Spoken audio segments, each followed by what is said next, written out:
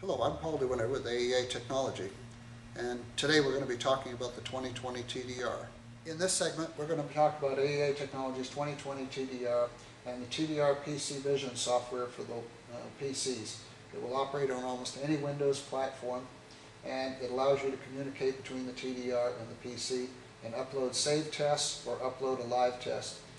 The serial cable shown here is provided with the TDRs along with TDR PC Vision software. First step when doing this is to turn on the TDR and let it come up to the measurement screen. Only in the measurement screen is the TDR active and available to talk to the PC.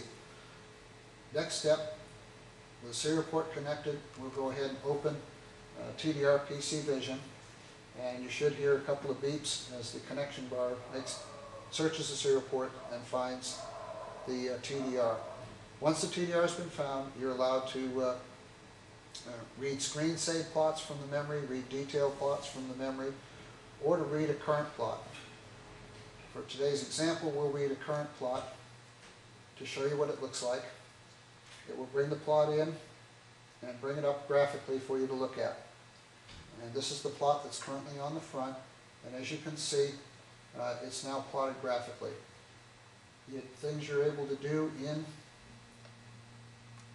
Vision is to archive the plot. You can export the graphics, export the data, print the graphs and data. By data and graphing, the data is the cursor information over here. You can adjust the chart window size, adjust the chart axes, set up for different plot types, change the chart title. If you saved it and you put a very abbreviated name under the chart title, you can now go in and use your keyboard and give it a longer title. And you can set up plot points with the pointer of your mouse so that when you look at a plot point, you'll get information on the impedance and the range to that event.